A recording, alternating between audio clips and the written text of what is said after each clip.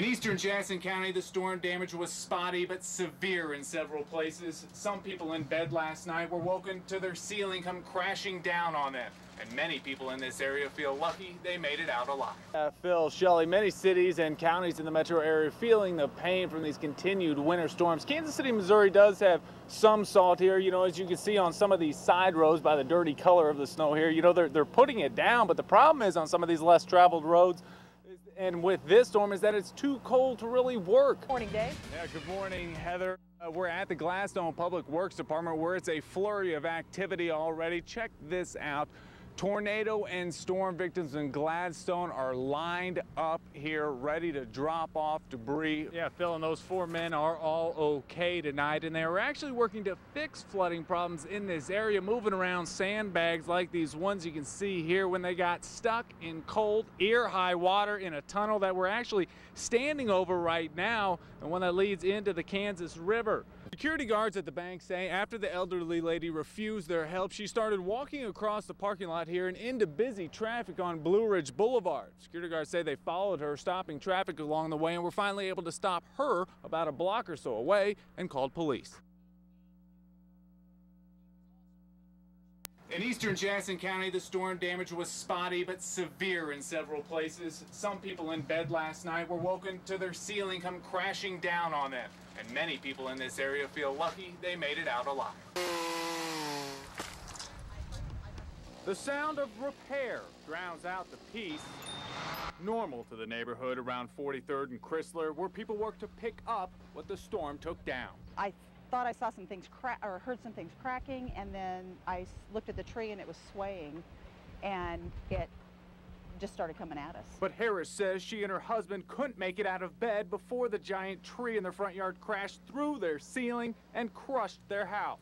Sky Fox over eastern Jackson County, where straight-line winds cut a swath about a half a mile wide, ripping the roofs off restaurants, crippling homes, and tossed trees like toothpicks. I'm just a number. Gary Dahlem is one of many near 47th and Sterling where winds toppled trees onto cars and homes. His home is now holding up a few, and Gary's just trying to hold himself together. Has it sunk in yet what's happened? No. It won't for a couple days. For now, people like Gary and the Harrises say they're just thankful they're alive, and thankful for neighbors being neighbors and helping them to pick up what's left. And people in this area say what surprised them more than the storm and the damage it caused is how people and neighbors have come together to help out in a time of need. Dave Dunn, Fox 4 News in Independence. The prayer vigil took place, Dave. Yeah, Rob, this is also the corner where Charles McElroy was shot and killed. Check out the flowers that now cover the spot from friends and family who tonight were praying for peace, saying just as disturbing as the age of the boy charged with the murder is what they're hearing about why he did it. People always have somebody who care about Friends and family of 48-year-old Charles McElroy gather at the corner where he was shot and killed.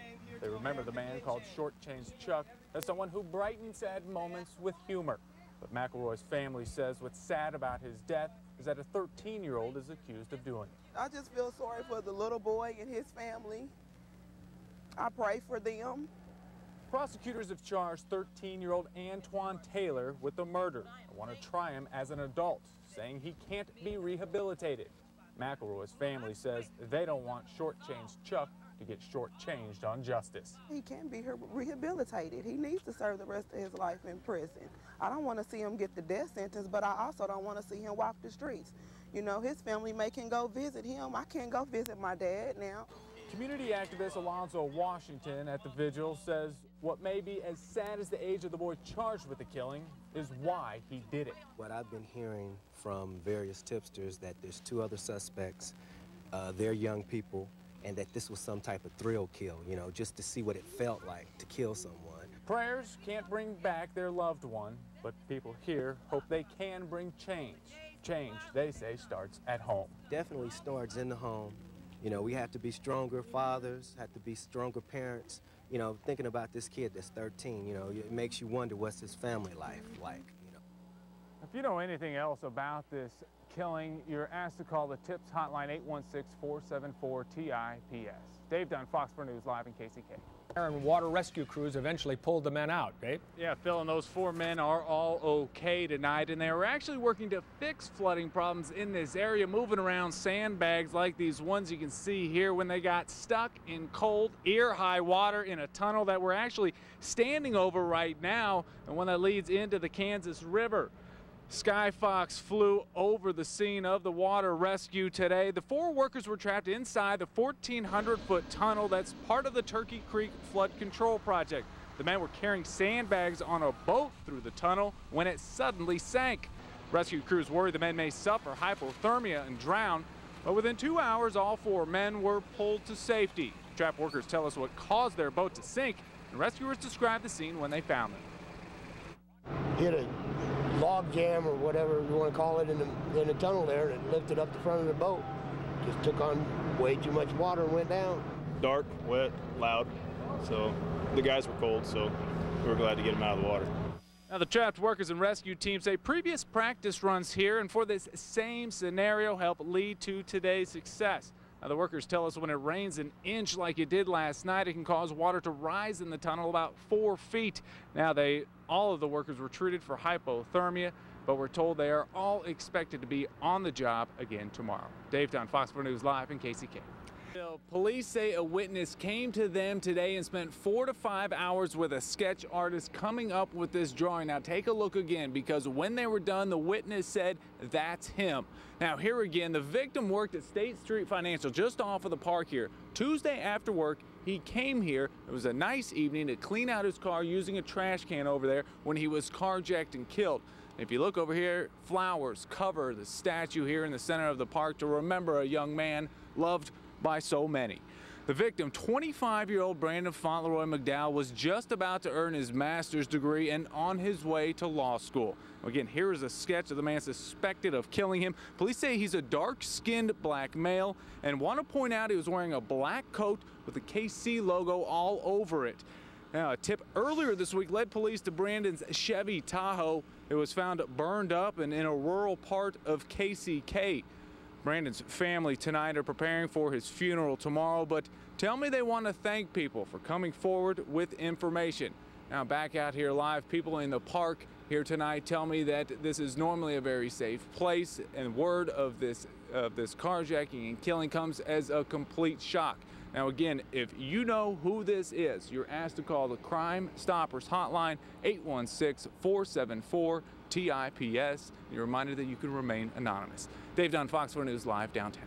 Dave. Yeah, Shelley, Phil, the children of the victim, Jimmy Mae McConnell, were very emotional right out here at the courthouse steps earlier this evening, and they had some very mixed emotions. They're happy with the verdict, feel bad for the man found guilty in her death, and are angry with the unified government and an ordinance they say is too weak.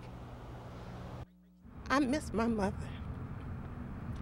and I'm happy that this happened. Janice Miller happy that justice was served in the death of her 71-year-old mother, Jimmy Mae McConnell, nearly 2 years ago.